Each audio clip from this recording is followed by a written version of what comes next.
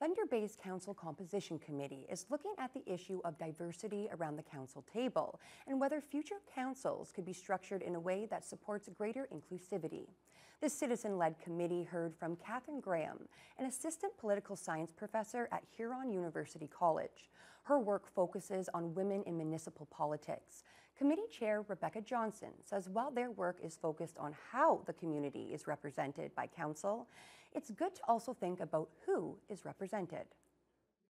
We want to have more people that represent our community so that when you have people at the council table, they look like our community, which we currently do not have. That if you were an individual that wanted to run for council and you're on a low income, but you really are really passionate and motivated to run, you would have to have enough compensation that you would be able to afford to be able to sit around council for 4 years.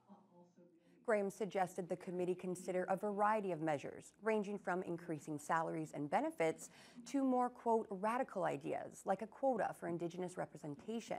The committee has yet to discuss the suggestions, but Johnson says they'll consider all options as they prepare to make recommendations to council next year.